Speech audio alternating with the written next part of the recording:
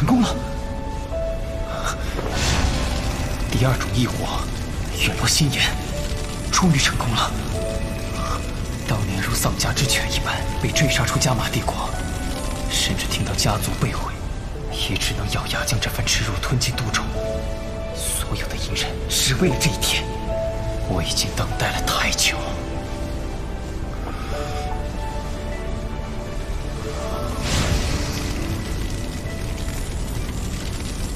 去吧。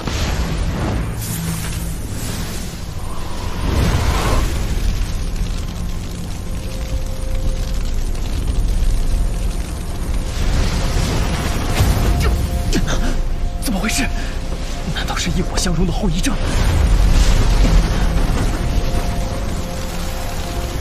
当初老师提过，异火融合会出现一些问题。难道这股邪火？该死的！原来出问题的是这东西。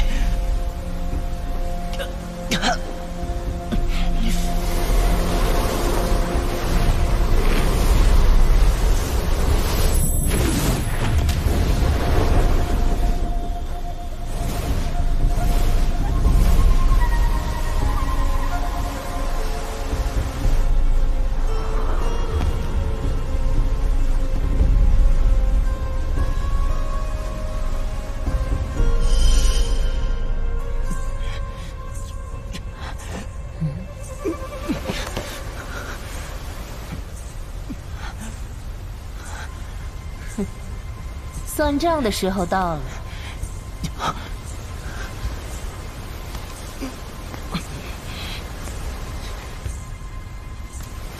快走开！没人可以命令本王。没想到你竟会玩火自焚。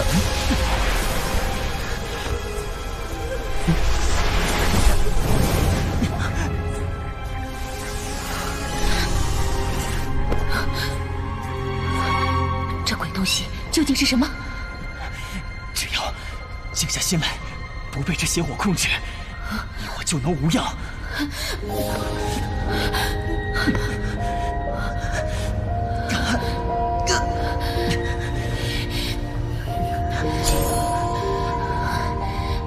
去邪火，本王这就将你。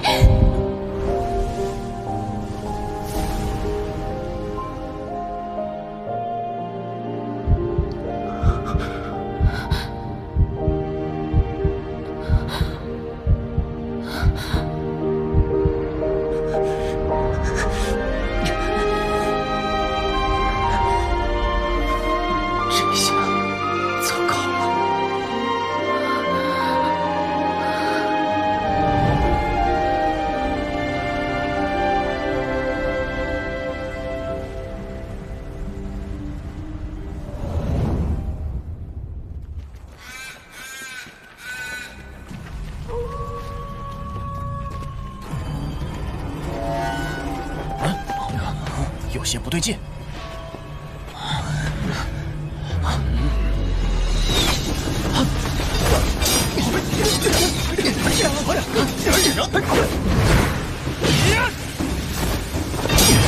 连黑盟的人也敢动，找死不成？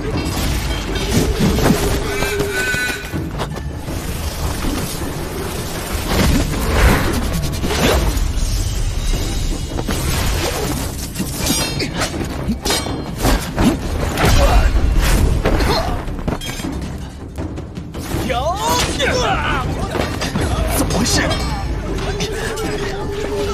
黑盟不会放过你们的！死在我手上的黑盟的人，已经有3位数了。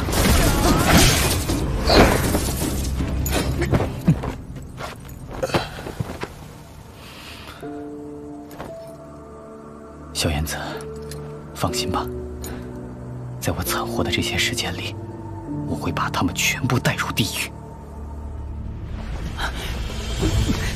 女王陛下，你先听我把话说完。本王说过，恢复实力后，第一个便是将你碎尸万段。这事是我不好，我萧炎死不足惜。只是这条命并不仅仅是我自己的，我还有太多没有完成的事情。如果女王愿意，我会承担所有的责任。给我闭嘴！本王不稀罕。唯一能做的，便是交出命来。美杜莎，你能不能冷静一点？难道想一辈子待在这里？凭你一个人的力量，想要突破封印极为困难。若是我们联手，则要轻松许多。如何？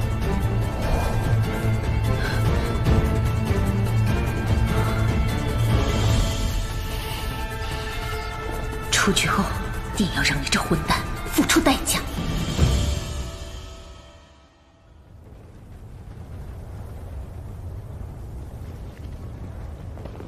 月儿，你又在这里发呆啊？紫妍，你说他会不会还活着？被异火吞噬，活下来的几率很低。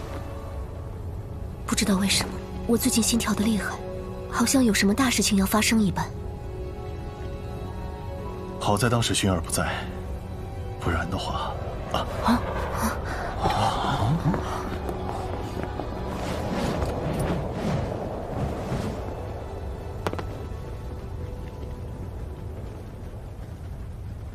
没想到林修崖、柳晴和林烨竟然真留下来了，其他一些强者大都离开了学院，闯荡大陆去了。林修崖和柳晴是想在内院多修行一段时间。林烨那顽固的家伙说他答应了萧炎，要和他一起走。若是那小家伙还活着的话，恐怕连我也很难打败他了吧？现在还是先开塔吧，让大家修炼更为重要。大家记住，按秩序进入，不可发生争夺，否则1周之内将被禁止。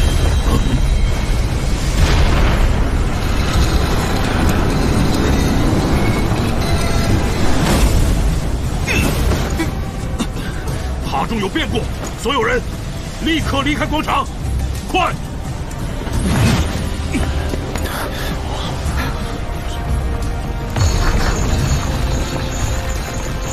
该死的，是陨落心炎，那东西又要爆发了。月儿，快走！快看！快走！